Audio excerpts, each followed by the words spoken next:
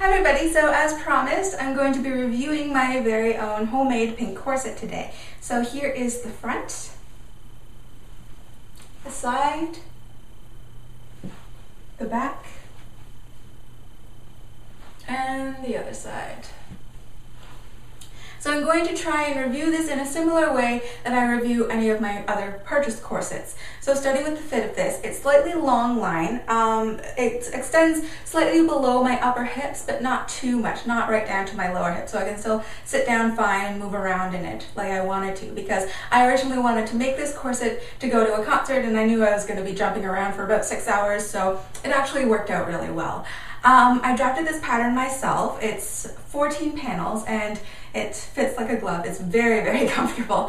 And I used 14 rudimentary measurements. I used measurements for my upper rib cage, lower rib cage, waist, upper hips, and lower hips, both circumferential and vertical. So that's 10 measurements. And also I measured the height that I wanted the center front, the center back, in both the top and the bottom of the corset, so that's 14. And then I had to separate some of those into front circumferential measurements and back circumferential measurements. So, so that was basically how I did this drafting.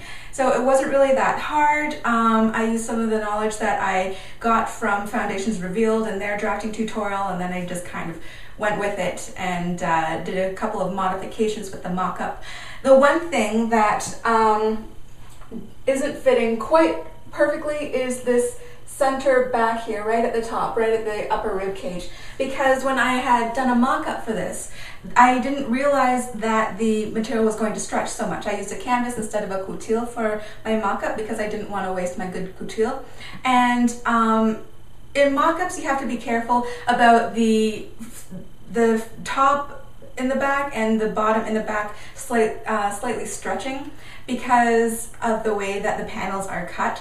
They might be slightly on a diagonal while the waist is still true. So I will get more into that when I do a mock-up tutorial, which I am planning to do sometime in the next 2 months or so. So for the material of this corset, it's 3 layers, not including the glue. There's a polyester cherry blossom brocade here as the face fabric, and that was fused using Heat and Bond Light to 1 layer of couture. I should have interfaced the cherry blossom brocade first, and honestly, the Heat and Bond was not a good choice because it didn't bond well enough for the 2 layers of material to stay together until the stitching was finished. The only other Heat and Bond I could find was the no-sew version, which is extra strong and it will actually break your needle if you try to sew through it. So I've been experimenting with Stitch Witchery and Wonder Under and some cheaper nameless version of that sort of web of glue, and I very much recommend using one of those if you can, not Heat and Bond.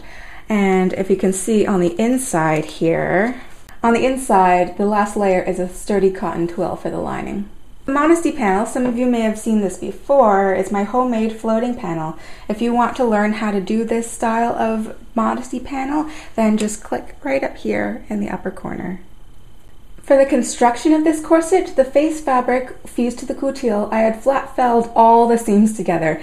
It is incredibly strong, but it's also an incredible pain in the butt to do flat felled seams for all of them. It was the first time I also made external boning channels, and it turned out rather well, although next time I won't be putting the boning channels directly over the flat felled seams because that resulted in having to sew through at least 8, I think, layers of fabric, which nearly broke my sewing machine. The binding I made myself using the same fabric as the boning channels and the lining on the inside, and I'm kind of proud of myself at how even I got this. Here it matched up perfectly at the top and also at the bottom here. I had machine stitched the front side, and then on the back side I had hand stitched it. Inside, I made a floating liner, so it's not attached to the rest of the corset, and it's made out of the same hot pink material. It was easy enough to make, but it's not the most precise way of making a corset because the twill acts differently to couture, so time will tell if I'll do this style again. You can also see the outline of the waist tape underneath the liner. I can't really feel it when it's on my body. It's not uncomfortable in any way. In my opinion, it's better to have the waist tape visible from the inside than visible from the outside. For the boning, this is not a waist training corset. It only has 14 bones.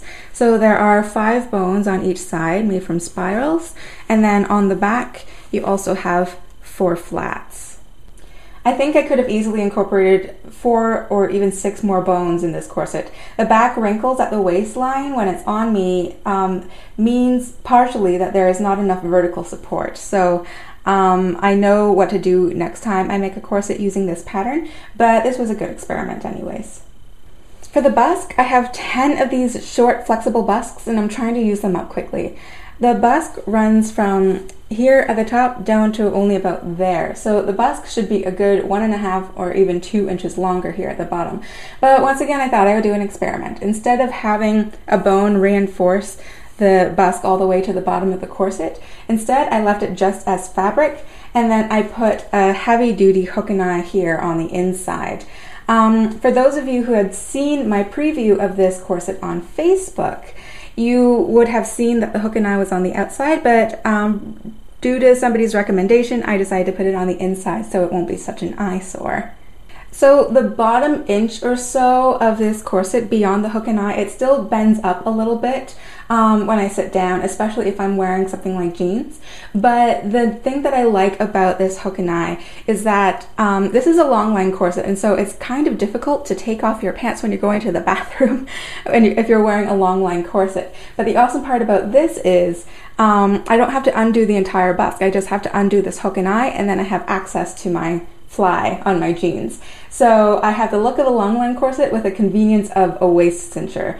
Would I recommend this method to others? Probably not, but for my purposes, personally, I think it's amazing, especially when you're at a concert and you need to go to the bathroom really fast so you don't miss too much of the show. This is a lifesaver. In the back here, I used 26 gold colored size 00 grommets, and you can see here they're all equidistant, about 1 inch apart, except for right here, the 4 right at the waistline, or rather the 8. Those are 3/4 of an inch apart, because the closer you have the grommets together at the waistline, the more that they can distribute this extra stress at that waist. And I chose 3/4 of an inch instead of 1/2 inch because I didn't want it to look like it was really uneven. I wanted it to still look quite nice at the back. So it was a bit of a compromise in that respect.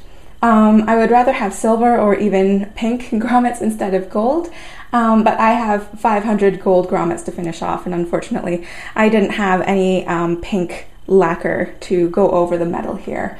Also, I love this look of small grommets. I really like how delicate they look. So the back isn't just really overwhelmed with grommet, but I think once I finish off all my 00 grommets, I may switch and start using the size 0 grommets so that it's easier to lace the fat cord through. So I hope you enjoyed this video on my pink corset, and I will talk to you all later. Bye.